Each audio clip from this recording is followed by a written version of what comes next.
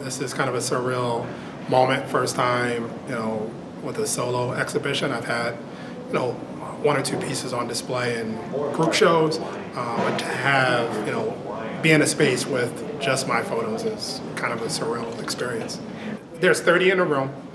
It was hard to get to that 30 because, again, you're looking at the oldest image in the room, I think, is 2019 up until July of this year. So, a large range. So the 30 in here, I think, tell a story that I wanted to tell. I mean, I could have done 300, but I think the 30, really kind of tell that story.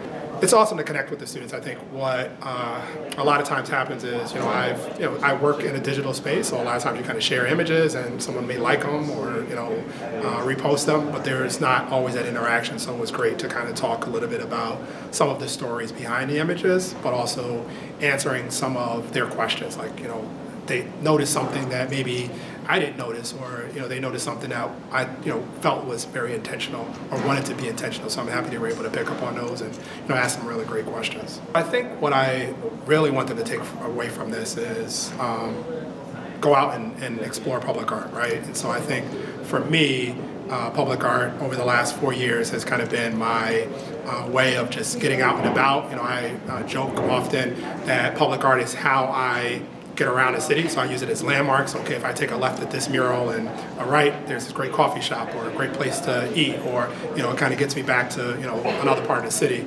But what I would really hope is for people to go out and explore, see the city.